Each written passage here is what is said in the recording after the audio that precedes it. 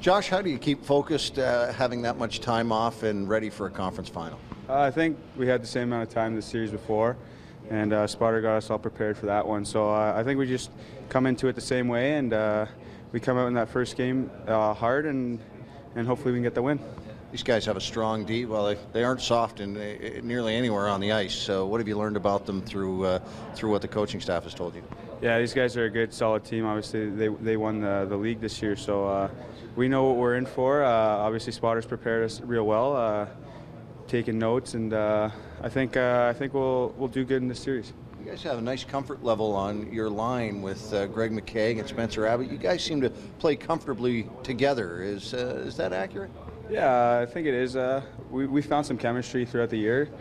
Spotters put us in different situations together, so I think we found a good way to play with each other, and hopefully we can keep it going.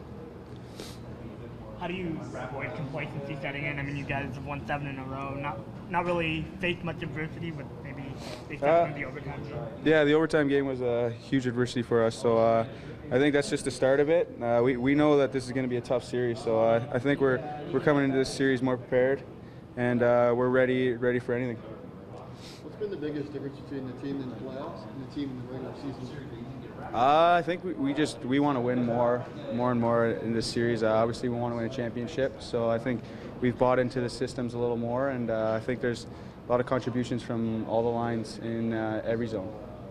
What kind of challenges do you think you'll face facing against a top team?